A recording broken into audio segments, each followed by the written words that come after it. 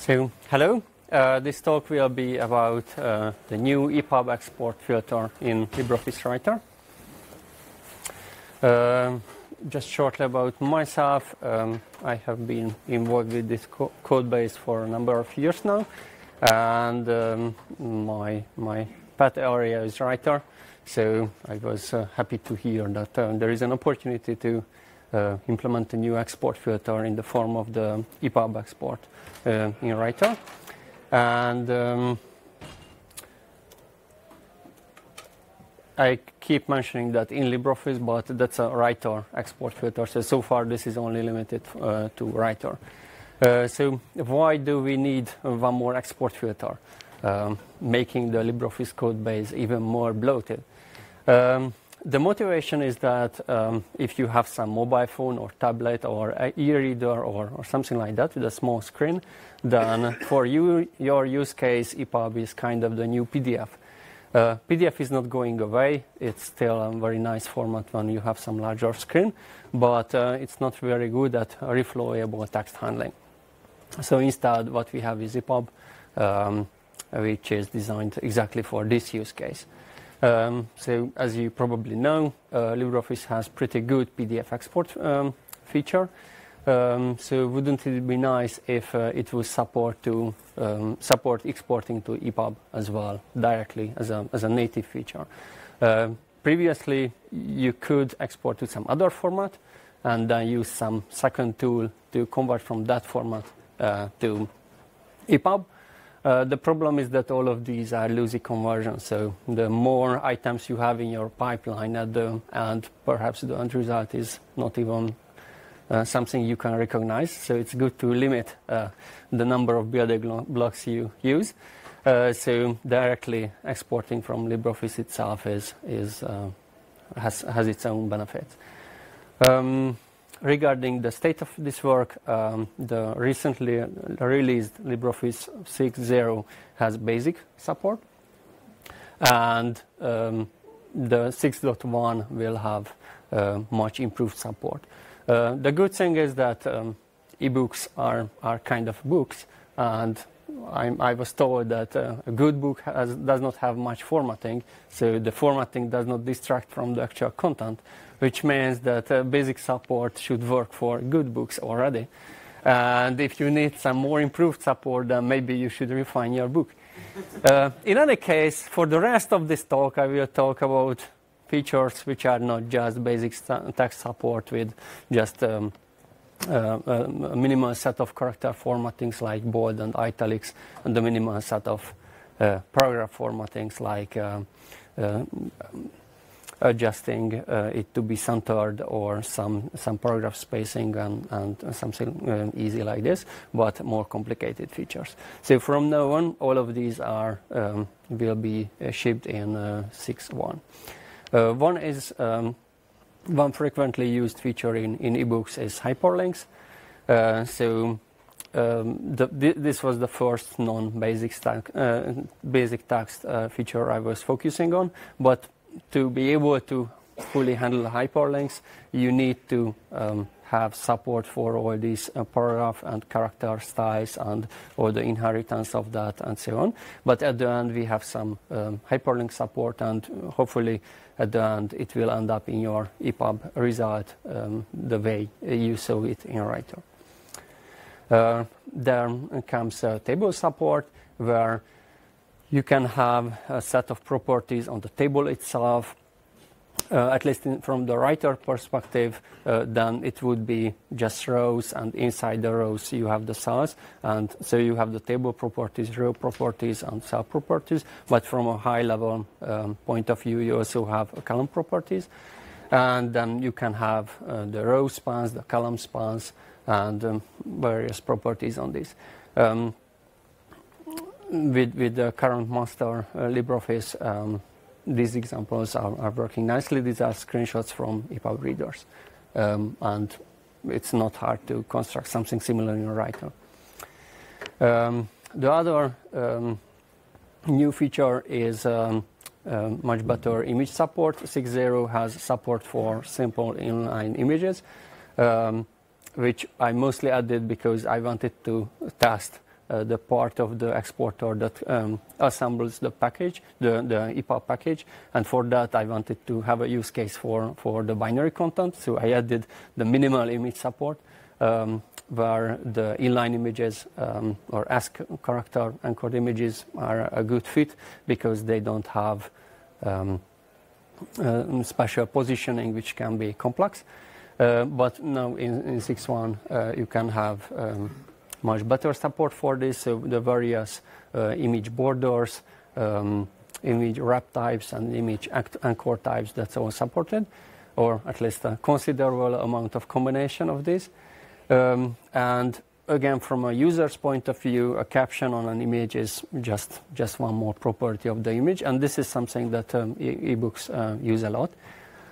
Technically, that's a text frame, and the text frame contains an image and with some additional text, and that text contains text fields. So all of these building blocks are implemented to, at the end, you will just see a working caption support for images. Then the next one is font embedding, which is pretty frequently used for ebooks.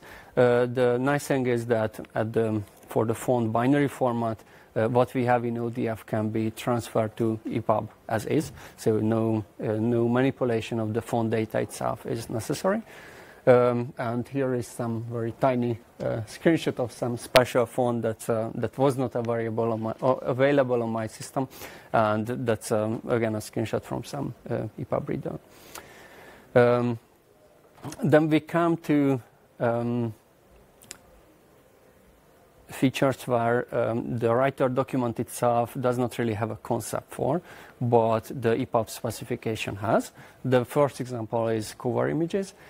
In writer, you don't really set a cover image on a document. If we generate thumbnails, then we just paint the first page of the document to a meta file, and we work with that. So as part of the export options, you can specify a cover image. The export options is a dialog that used to be very simple, and as I added more and more features now, it's relatively complex. But you can set there is the version of the EPUB. EPUB 3 and EPUB 2 are two major versions which are interesting. EPUB 3 is what we default to. Then you can define how do you want to split your document into EPUB sections. We default to just splitting by heading 1 styles, but if you have some plain text import document, then perhaps splitting on page breaks, explicit page breaks is a better setting. Also, there is support for the reflowable layout, which is the default, and there is also an EPUB fixed layout, which is a bit odd. Like, if we want fixed layout, then why don't you use PDF? But I will come back to that later. And you have an explicit user interface to specify a custom cover image and various metadata. For the custom metadata as part of the EPUB export is interesting because you may want to export to EPUB some classic book where you are not the author of the book, but if you look at that writer document, then for that document you are the author. So it makes sense to be able to specify a custom author just as part of the EPUB export. Then one more new feature is support for footnotes and image pop-ups. For both of these, the point is that you click on an image or some text, and some pop-up appears that displays some additional content, and your original position is not lost, so you can close this and get back to continue reading the document. One form is that, which is perhaps more regular for the regular writer user, is the footnotes, but this also works that you have some low resolution image inside the document, and if you click on that or tap on your device, then some high resolution pop-up as a full screen object appears. So this fixed layout is basically to you as a user, it's quite the same as PDF, just built on top of XHTML and SVG. Probably the primary use case is when you are working with a publisher that only accepts EPUB, and you have some format like a comic book where the fixed layout is important because some replayable text would modify the meaning of your content. Then fixed layout is still wanted, and the publisher refuses to work with you if you provide a PDF. Then this is something you can work with. And the nice thing is that at the end it was not too complex to add support for this. So even if you don't need it, it's not a complexity that adds much overhead to the code.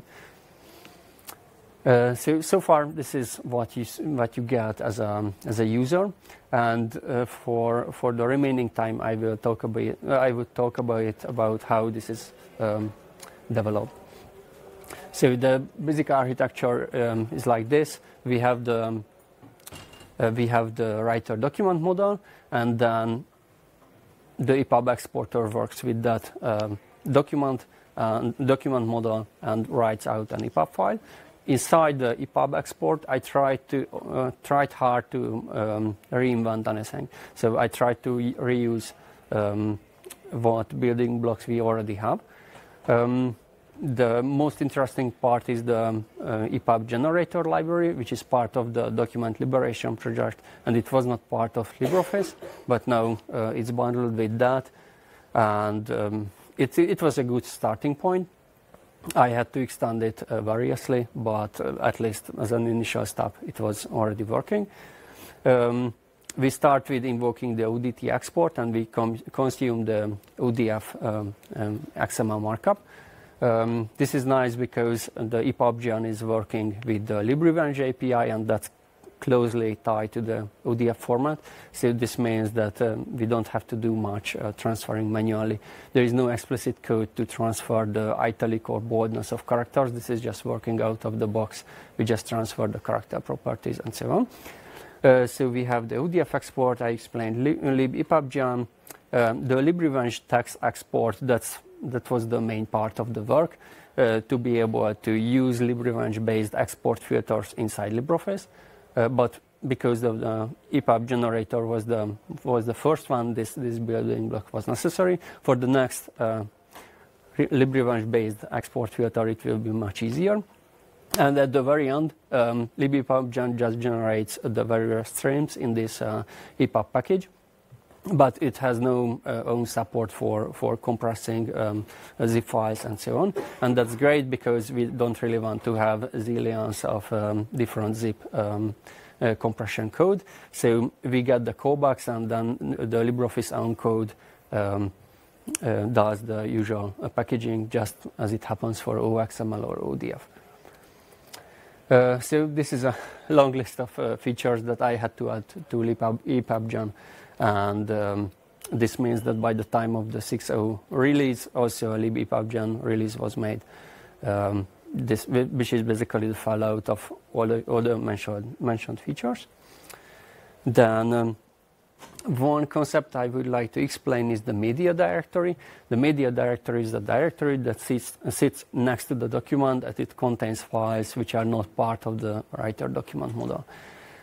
This means that it can contain an XMP file, this metadata specification from Adobe to automatically override the metadata during export, which is something you can specify manually on the user interface, but this way you can convert thousands of documents automatically with some custom metadata override.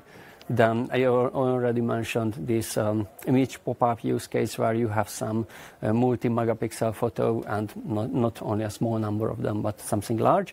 Then there are benefits of keeping that outside of the document model in Writer. Also, the cover images are sitting here. By default, this is nothing complex. If you have some foobar.odt, then a directory in that next to the file called foobar is the default media directory, and again you can customize this. For the fixed layout,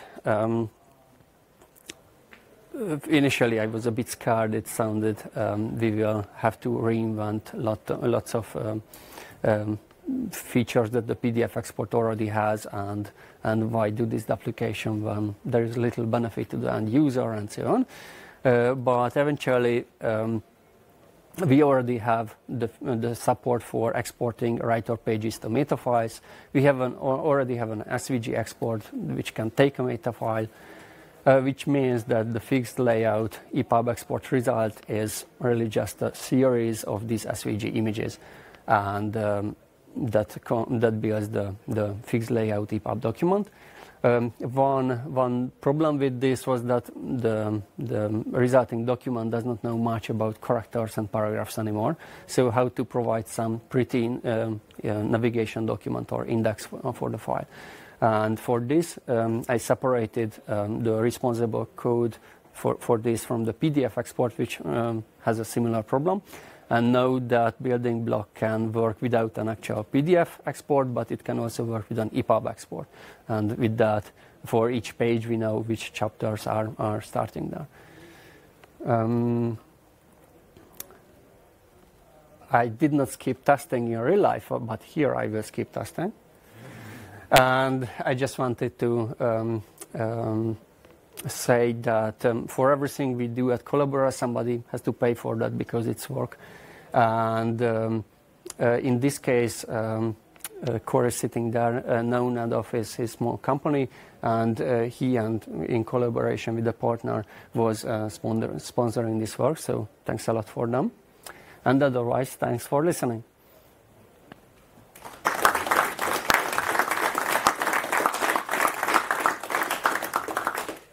Any questions?